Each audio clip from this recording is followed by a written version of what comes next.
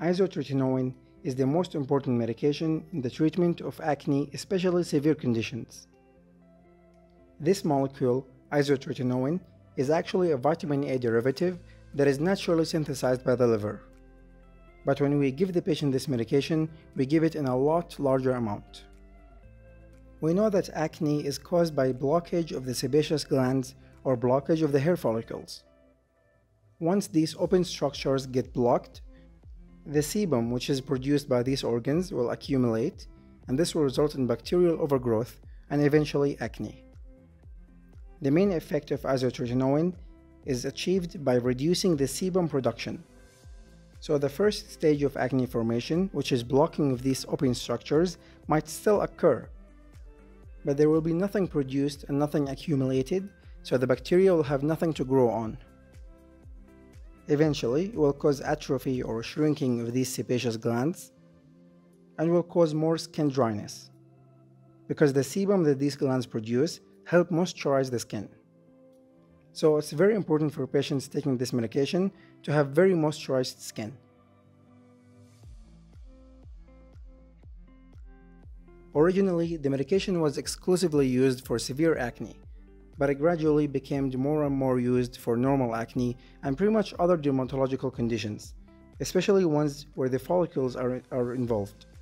And these include rosacea, seborrhea conditions, scalp folliculitis, and hidradenitis suppurativa. The medication is known to be severely teratogenic, as it causes malformations in the growing fetus. In fact, it is so severely teratogenic that if a female patient is taking this medication, she has to use 2 different contraceptive methods. However, there are no contraceptive precautions for men.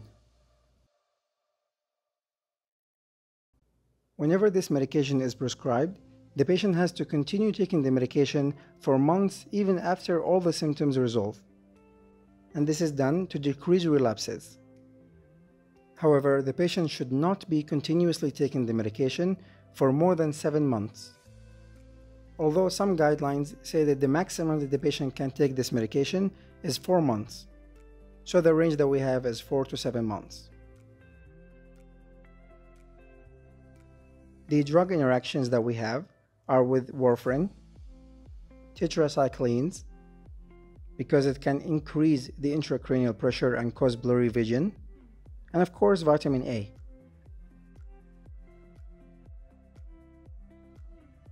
Isotretinoin is known to directly affect the liver function and the lipid profile. So before the medication is prescribed, the patient has to have a baseline of the liver function and lipid profile. Some serious side effects of this medication include acne flaring, granulomas, impetigo, cheilitis around the mouth, and sunburns. To reduce the risk of these side effects, the drug concentration has to be given as little as possible, and if the side effects show, a reduced dose should be considered. The use of ointments, lubricants, and sunscreens. If dermatitis develops, topical steroids can be used. Taking cold showers without soap and with diluted shampoos.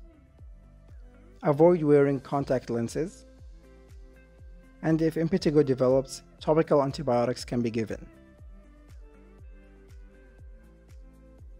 Other side effects include headache, myalgia, fatigue, weak vision, especially at night, increased liver function, like we said, and hypertriglyceridemia, and for female patients, heavy or irregular menstrual cycle.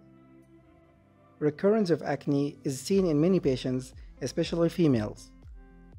However, the evidence that we have is that more than 50% of patients taking an adequate dose of isotretinoin have full, long-lasting remissions. We see the relapses more with females, like we said, and with patients older than 25 years old.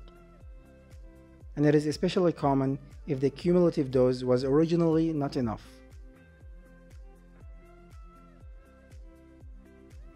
Use the link below to get access to the full dermatology course.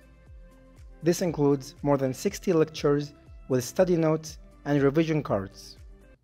You will also get access to the flashcards and MCQs. Thank you for watching.